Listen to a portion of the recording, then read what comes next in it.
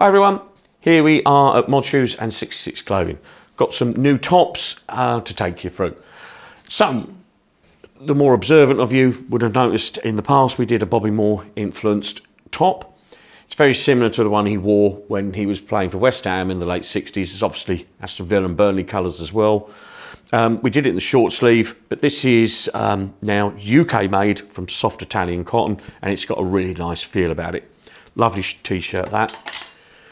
But we wanted to do a long sleeve version last time, and we've managed to do it. So there you go, it's on the long sleeve. We think that's fantastic. It's a great top.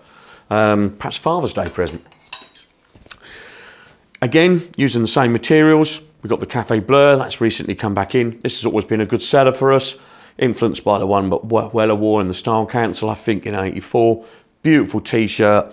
It's got many fans. You'll see lots of these pictures of these over the internet. Moving on to the Weekender. Weekender is based on what I call a like late rave, early indie, you know, Manchester appeal.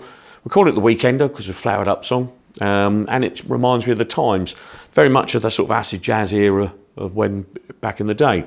Lovely soft again Italian cotton, slightly thicker than the others. Nice top. I wore this to Mod's May Day the other day. Fantastic. I'm really pleased with that. To draw your attention to a couple more.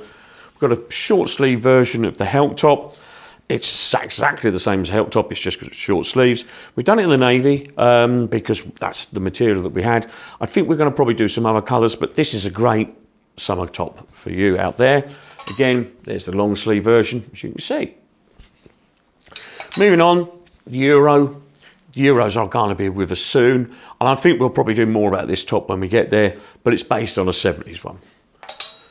66 racer top like I'm wearing here, a great stable to just throw in the suitcase to take on holiday if you just want a nice simple plain white tee.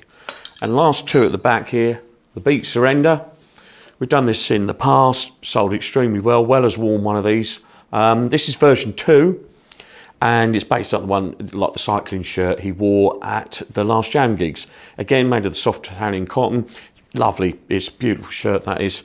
And just at the back here, just if you just want something just to mooch about in or go to the pub in, is an on-campus, and this in the blue stripe, as you can see.